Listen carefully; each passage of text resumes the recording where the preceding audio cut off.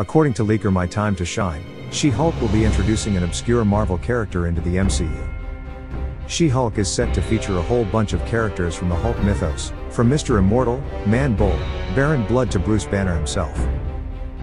But it'll also be introducing some fresh faces into the MCU, and one of them is a pretty obscure figure.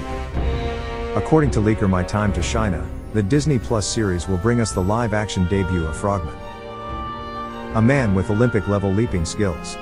Described as a well-meaning but often bungling superhero, it's unclear how he'll factor into things, but apparently he'll be in there somewhere.